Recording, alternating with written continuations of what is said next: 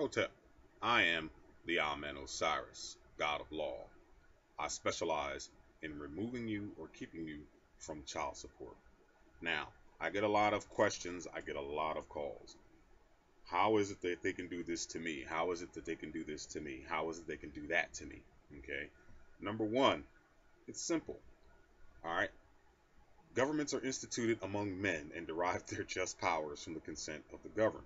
Okay. That's the Declaration of Independence.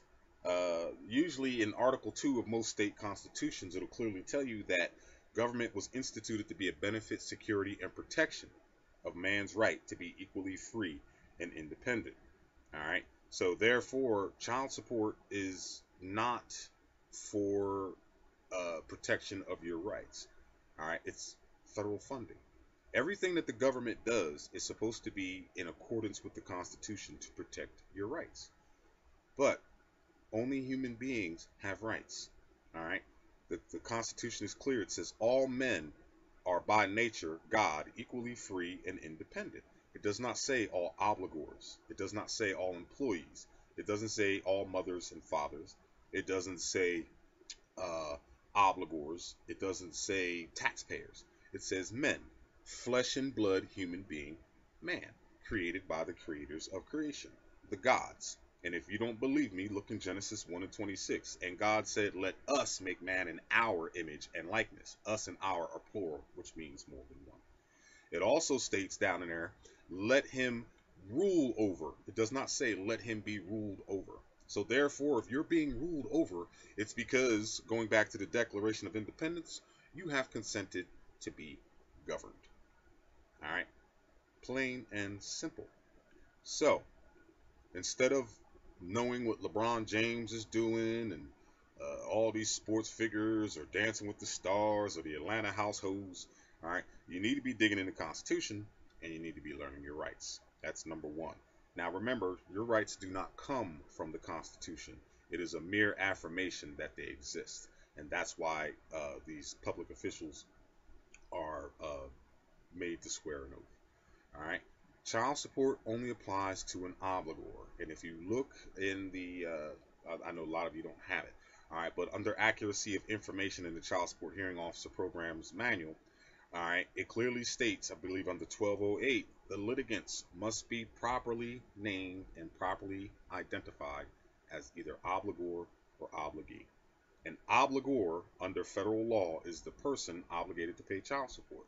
A person is not such because he is human, but because rights and duties are ascribed to him. The person is the legal subject or substance in which rights and duties are attributes. An individual human being who has such attributes is what lawyers call a natural person. The Constitution does not say all natural persons are free. It says all men. There is no such thing as a natural person. Now, in the common terms, yes, a natural person is a human being, but under law, it is not. It is a slave. Okay? The one thing that is killing you are the words that are on these documents. Okay? You'll notice that a lot of times these documents are signed by judges, or not signed, but they usually have a rubber stamp on them with the judge's name. That makes it appear to be legal. Then it also says if you don't show up, we're going to place a warrant out for your arrest. Okay? And that would be a lie under Article 7 of the Constitution. And incidentally, I'm coming from the New Jersey State Constitution, but pretty much all state constitutions are the same. All right. No warrant shall issue without probable cause. Probable cause means a crime has committed. And a crime, if a crime has been committed, there better be a victim or some property damage. Okay. Now, the Supreme Court rulings on child support hearings is very clear. Child support is it's no special debt. All right. It's a common debt. It's no different than your rent or your car note. And I don't see anybody going to jail for rent or car notes. But what makes this so unique is under federal law. Remember, I told you child support is federal law. It's not state law. The federal government reimburses the states 66%. All 50 states get an equal 66% across the board. Okay, some share might be higher because, like California. California is a huge state. So I think they're raking in 150, 160 million from child support profits. Now that's profit. Who makes profits? Businesses. All right. So child support, it's illegal, it's fraud, and it's all initiated by voluntary contract. All right, and that is the it's also federal law. I can't quote it right now because it's a goofy word. PORA, Professional Work and Responsibility Act of, I think, 1997 or whatever it is. All right, but that makes child support voluntary.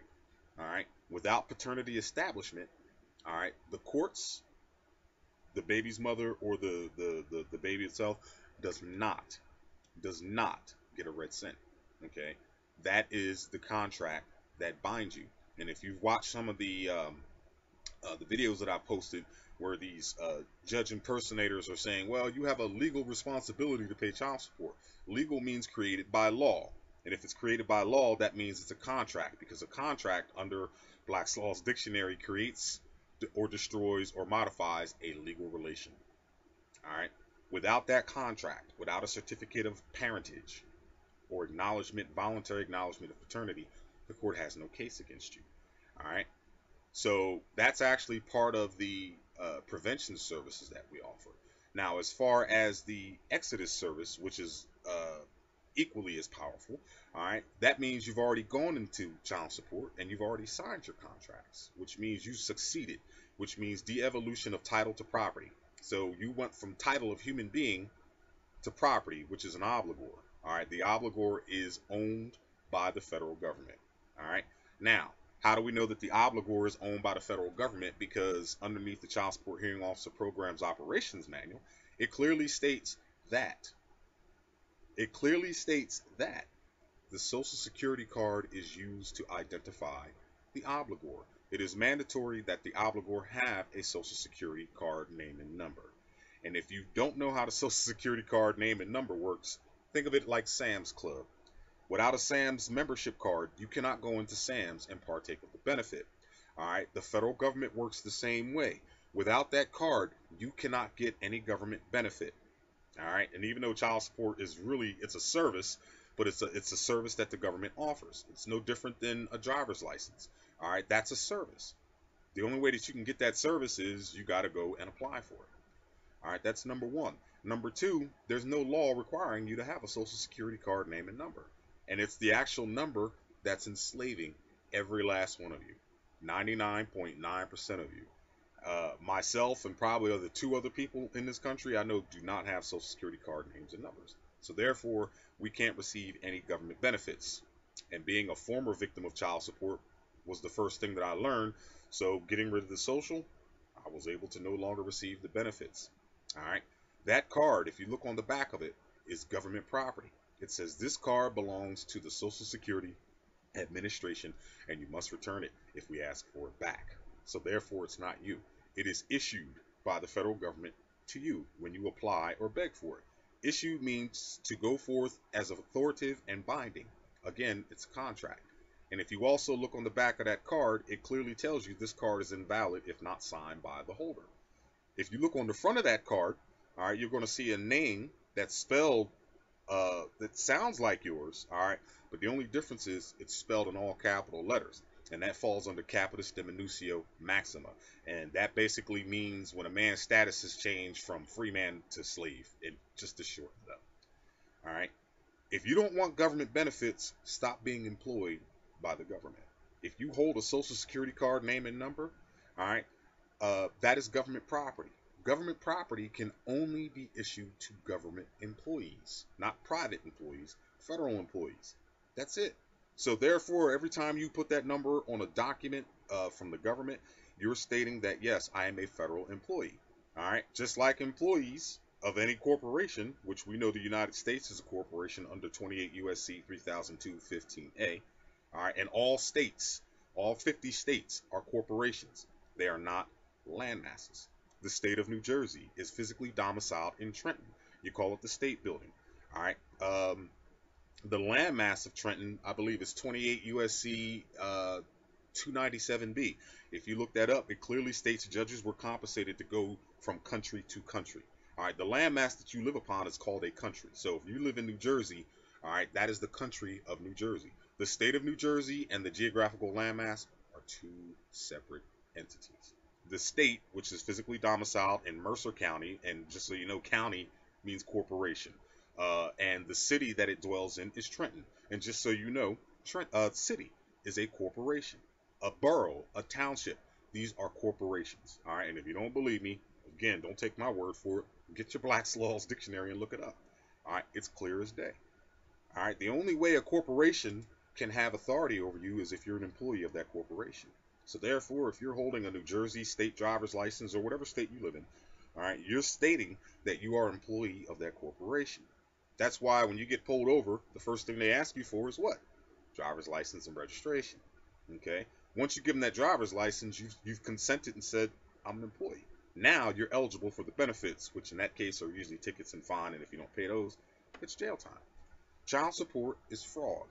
It is 100% fraud. Okay? Every state, like I said, they're getting reimbursed 66%, are making billions. It is a $50 billion a year industry. Child support is a service. Okay? It has customers. All right? And if you don't believe me again, if you have the manual child support, look it up down in section 1105, customer service. A customer is one who repeatedly does business with a business, house, or tradesman. That's it. All right. So all the propaganda, um, all the ignorance, all right, which means ignoring the facts, is due from manipulation and words of art. Okay. So basically, these people are speaking Spanish to you. All right. No offense to anybody out there, and you have no clue how to speak Spanish or German. All right. So that's where you need to focus your strength on. So you need to know what is being said to you. So you have the option now that you know that they're merely making you an offer in child support, and that's all it is. The offer is, will you be our customer? And you say yes. And that's why you're duped in the system. So for those, and I get hundreds of calls every day, oh man, they're doing this to me, they're doing that to me. No, they're doing it to the obligor. Simply stop being the obligor, and there's nothing that they can do to you as a human being constitutionally. And if that's the case, then maybe it's time for some people to start cracking some skulls and getting the job done. All right, because if any man comes to try to take you to jail for child support, you have a right to crush his skull and take his life. All right, even though they're not going to tell you that, but you have a right to defend your freedom. It's constitutional guarantee. Number one. All right, and again, your rights don't come from the state; they come from the gods. Okay. Um, you want to be free? We can assist you. We can prevent you from going into child support, or we can legally separate and remove you from child support. It is simple as pie. It's not hard. All right. We do not represent you. I am not lawyers. None of my staff are lawyers. What we are experts in the law. You don't have to be a lawyer to be an expert to read what another man has written down. And especially when you have your handy dandy Black's Laws, you can translate. All right. There's no man or woman that we cannot free from the system. The only thing that hinders you is your decision to be free because you are dependent. All right. Independent means not dependent. All right. If you have a driver's license, a social, you're dependent. All right. What you did was you went and you begged the government by applying for these government identification, and you lost your independence. It's really plain and simple. They know that they got you. Now, if everybody would just stop complaining and look at it like this, if every man under the sound of my voice on this planet, we'll just say in America, stopped going to child support court, stopped paying the courts and paid the baby's mother directly, that will put them out of business. All right, but you won't do it because you're scared. What do you think? They're going to put a warrant out for every man? I mean, there's millions of you out there. It's just not going to happen. So if everybody bands together and does what they're supposed to do, you'll be free. Right? You can be free from child support. All right. The only thing that is keeping you in the system is you're scared. Oh, but they're going to put a warrant out. They're going to do this. You're scared. It's the bottom line. You're being a little bitch. Instead of smacking the taste out of somebody's mouth and tell them to go fuck yourself, you submit. All right. You saw the video where with this fool in court who just submitted and consented to everything. Yes, ma'am. Yes, ma'am. No, fuck you, bitch. First and foremost, why show up? All right. Why go to a place, all right, where at the drop of a dime, a man or a woman can tell some other man or woman to pull out their guns and handcuffs and tase you and put you in a cage? Doesn't make sense. I'm the Amen Osiris. I'm the God of Law. If you want to be free, give me a call at 609-614-0683 or go to my website, www.deceptionstoppers.com. Hotel.